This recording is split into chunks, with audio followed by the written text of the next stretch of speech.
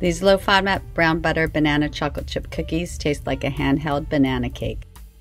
Whisk together your flour, baking soda, baking powder, xanthan gum, salt, and cinnamon. In a large bowl, cream your brown butter with your light brown and granulated sugar until combined. Mix in your egg, then vanilla extract, then add in your mashed banana. Gently stir in the flour mixture, then fold in the chocolate chips. Scoop the batter onto your prepared baking sheet. Bake for about 12 minutes, then allow to cool slightly and transfer to a wire rack. My banana cookies are soft, full of flavor, and absolutely delicious.